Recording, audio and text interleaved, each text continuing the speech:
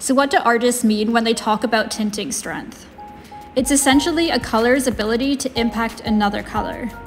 You can find out a color's tinting strength by adding a fixed amount of white to different colors to see if the resulting mix is light and pastel, meaning it has a weaker tinting strength, or dark and bold, meaning it has a strong tinting strength. The higher the tinting strength, the less a color changes when you add white.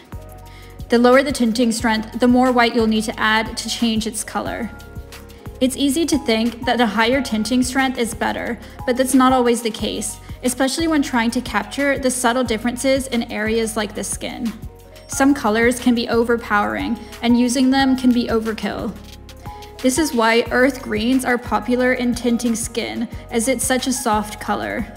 And colors like cadmium red can be a bully on your palette, and they can be difficult to mix into other colors in a subtle way.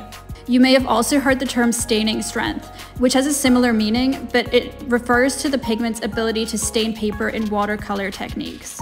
It makes sense to own paints that offer a variety of tinting strengths.